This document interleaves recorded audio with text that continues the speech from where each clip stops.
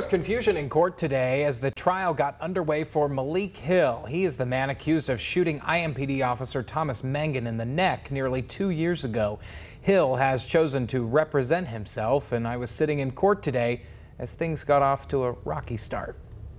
Hill, but Officer Majors. The trial started with the prosecutor making her opening statement, telling the jury they intend to prove that Malik Hill was the person who shot and wounded Officer Thomas Mangan in February of 2022. Your Honor, I object. But it wasn't long before Hill, who was representing himself, began objecting to the crime scene photos shown during the prosecution's opening statement.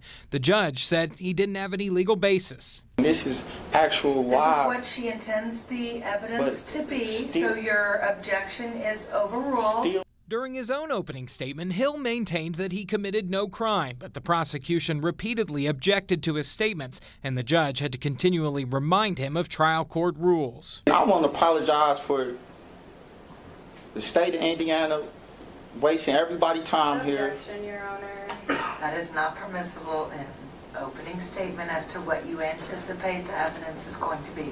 Judge Angela Davis eventually had to cut him off, saying he'd run out of time. Then came the first witnesses, both of whom are officers who responded to the scene that night. During his questioning, Hill was again on several occasions chastised by Judge Davis. You did it during opening.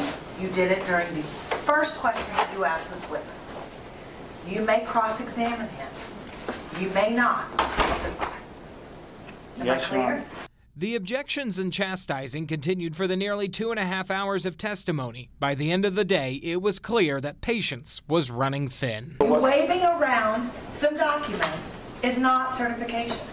So no, I will not, the court will not allow you to admit evidence that is not authenticated nor certified.